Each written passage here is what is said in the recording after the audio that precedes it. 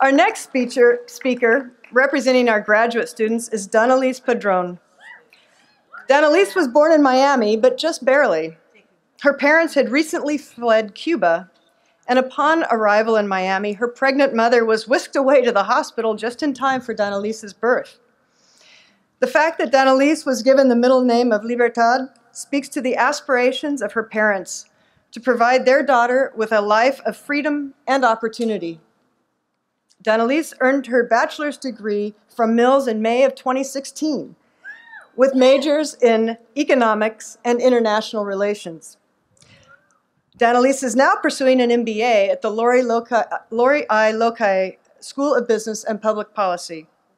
Her dream is to use the finance skills she has acquired to help immigrant and low-income families achieve their dreams. In her words, "I would like to be a trusting agent that they can rely on for support, guidance, and hope to achieve the dreams they are currently pursuing, and even the dreams they have given up." Denis, would you please come forward?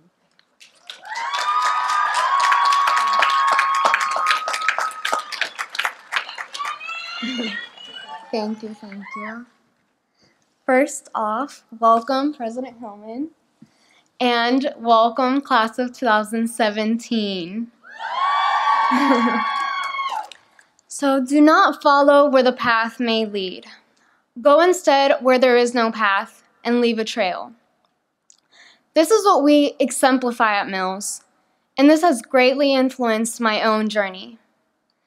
I'm currently on my way to completing my MBA, but I would not be in grad school if it weren't for the special culture of Mills and the support I found, as well as my parents.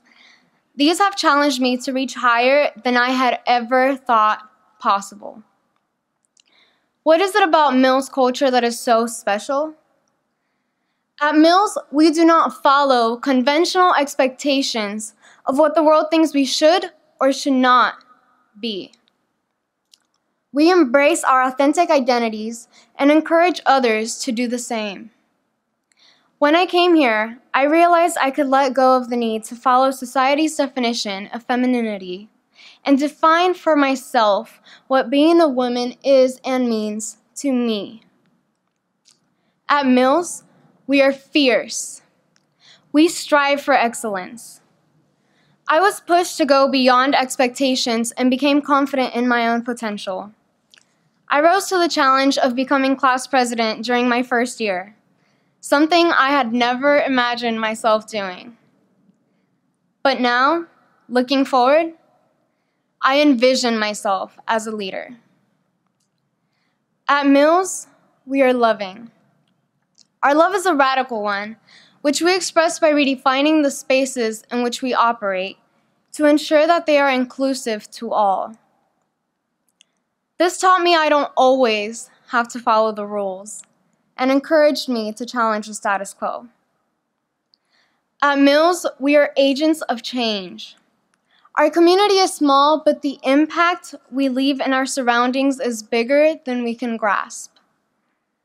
We are a force to be reckoned with. Mills has kept me outside of my comfort zone. My advisors, my mentors, professors, and my coach have all pushed me beyond unimaginable boundaries.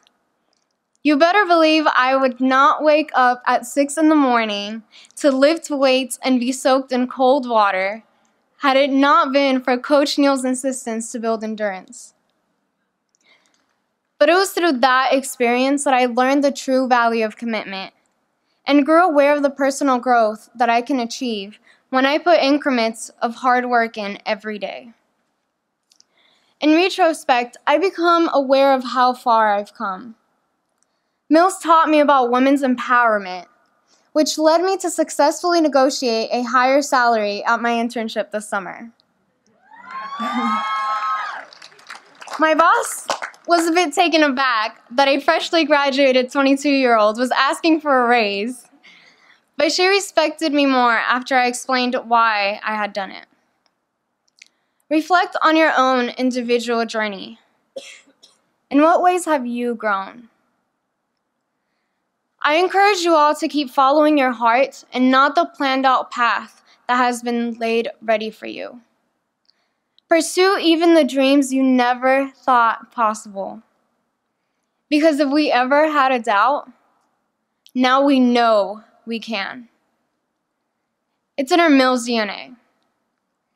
I like to say my family gave me wings, but Mills taught me how to fly. And the causes you're passionate about would be the forceful wind behind your wings. I ask you, what trail will you leave behind? Thank you.